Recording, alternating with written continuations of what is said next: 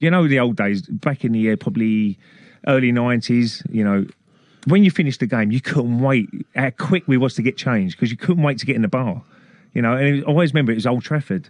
And we quickly got in the shower. We tried to get, and George Graham always said, 6 o'clock on the bus. You have to be on there at 6 o'clock. If you're late, fines, without doubt. So the lads would rush into the bar, get a few pints down their neck before you got onto the bus on the way back. Because them days you went by coach all the way. So it's a good 5-hour journey. So we quickly rushed to the bar, had a couple of pints. Right, lads, come on, 6 o'clock, we've got to be on the bus.